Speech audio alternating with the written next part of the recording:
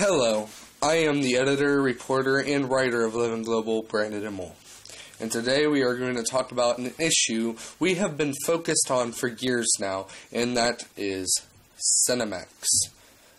We have been reporting and investigating Senomyx for years now, and now we have seen that the federal government is the core reason why Senomyx won't be shut down, or at least won't be investigated for the claims even Senomyx themselves have stated.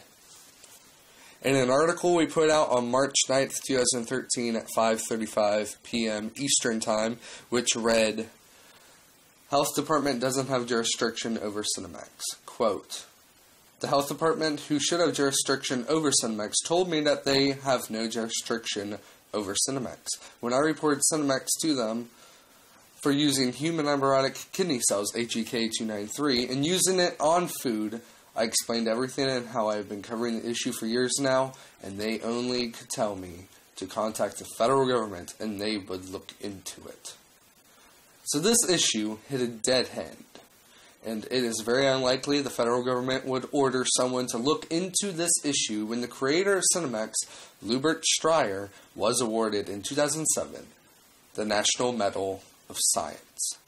Lobbied Stryer also has had Senomyx even removed from his personal information when looking into him. Right now, Stryer is the chairman of the Scientific Advisory Board for Senomyx, but doesn't even have that cited as a job on any of his personal bio.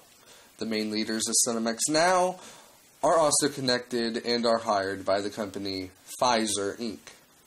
Pfizer Inc. is the world's largest pharmaceutical company by revenues.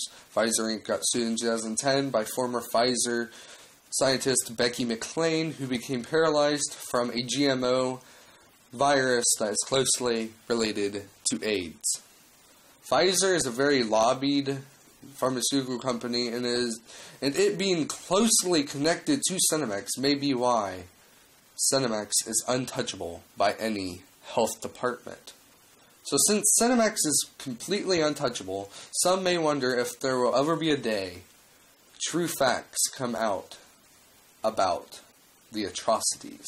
Even though Senomyx says themselves that HEK-293 is in the food, there is no way of shutting them down because the government is lobbied for them. End quote. After finding all this out, we thought that the only way to literally bring attention to this atrocity was to the atrocity that the federal government's hand was in this issue. The only way to bring attention to it is to increase our reporting on it indefinitely until something's done. So this is going to be an issue that is going to be even more increasingly reported on by Living Global starting today.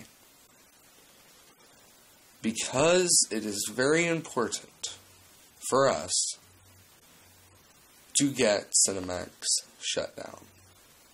Because of all the illegal activity going there, and the federal government's hand being right in their pocket, taking all the lobbied money, and also with Pfizer, we can only conclude that the federal government is helping them stay health department free. Now, I am Brandon Immel of Living Global.